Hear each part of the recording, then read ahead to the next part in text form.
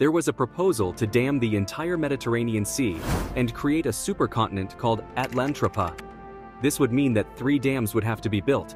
The first one would be in the Strait of Gibraltar between Spain and Morocco, stopping the water coming from the Atlantic Ocean. The second one would be in the Dardanelles Strait to disconnect the Aegean Sea from the Marmara Sea. And the third one would be between Sicily and Tunisia. All this would result in the dropping of sea levels by 100 meters on the western side and 200 meters on the eastern side, creating 576,000 square kilometers of new land.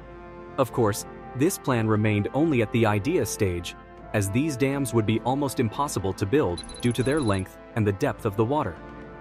Another downside of this project is that some coastal cities and important ports would be stranded, and the new land would be vulnerable to the destruction of any one of the dams by a single nuclear attack. So, would you like to see this project done?